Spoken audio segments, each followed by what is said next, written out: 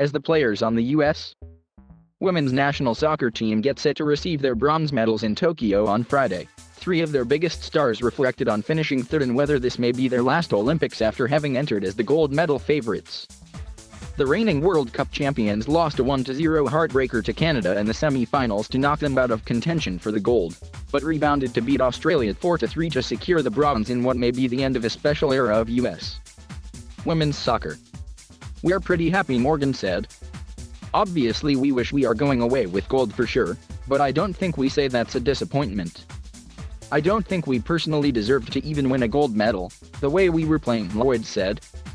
"To have played so well in the last third-place match, to come away with the bronze, we earned that, and I think that's what really makes it super special." Lloyd and Rapinoe now face decisions on how much longer they will be playing.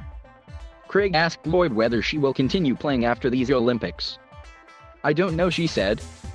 "That's the million-dollar question, I think. I'm going to go home and enjoy myself for several days and just have a conversation with my husband. He is definitely eagerly waiting for me to just switch off and not be as psychotic as I have been." "Carli, psychotic?" "No," Morgan said as they all laughed. Rapinoe is also facing questions about whether this was the end of her brilliant career.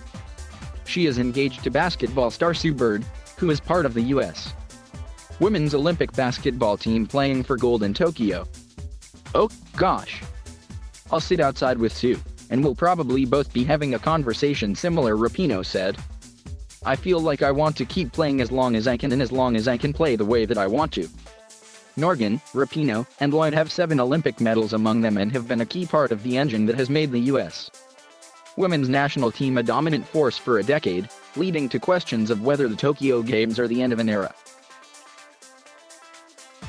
"Oh, gosh, sounds ominous," Rapinoe joked. "We have been very successful for a long time, but it's not like we just go out there and kick back and just crush.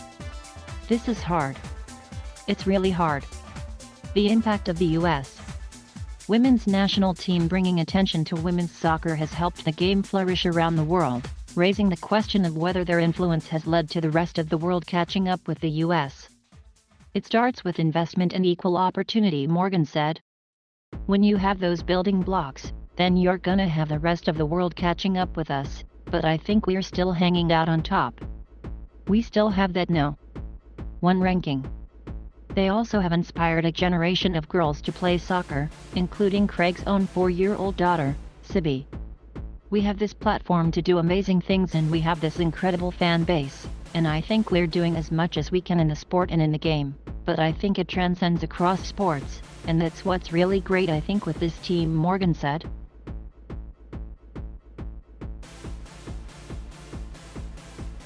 Thank you for watching. Please subscribe